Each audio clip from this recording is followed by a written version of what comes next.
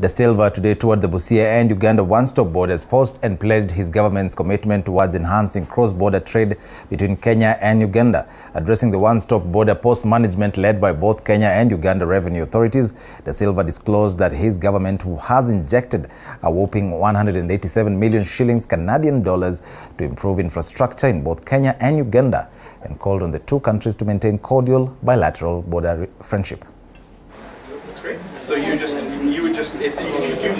am delighted to be visiting and learning about the success of the Busia one-stop concept and the cooperation between Kenyan officials like the Deputy County Commissioner and his team, as well as the Ugandan officials who are working to make things smoother, faster, better, cheaper, and simpler for not just the big lorries that you see passing behind us, but also for the tens of thousands of individuals that are crossing the border and the hundreds and hundreds and hundreds of small-scale traders, particularly the women, who are crossing back and forth every single day for their businesses, for their education, for their families, for their careers.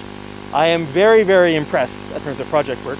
Overall, Canada contributes about $170 million to Uganda and Kenya combined every single year. It's a one-stop border post concept, which is very unique. So many countries are not using.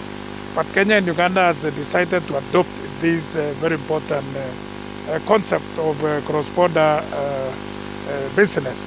These have had long stretches of trucks crossing the border. But that problem which was existing has been solved